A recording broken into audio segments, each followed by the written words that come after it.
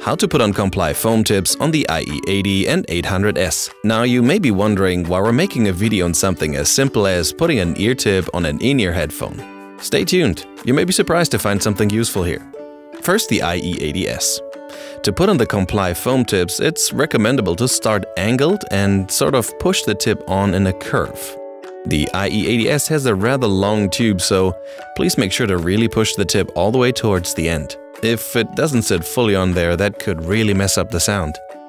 So now when you look at the foam tip from the front, you'll notice the tube might have gotten closed up a bit.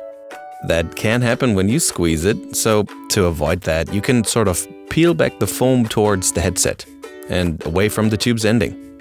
That works well, and by doing so you also compress it, which is what you want anyway. For the IE800S, it's the same thing.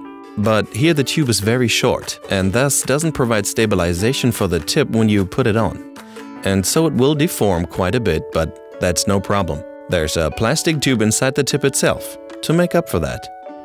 Here also, start at an angle and squeeze it on in a curve until you feel and hear a subtle click.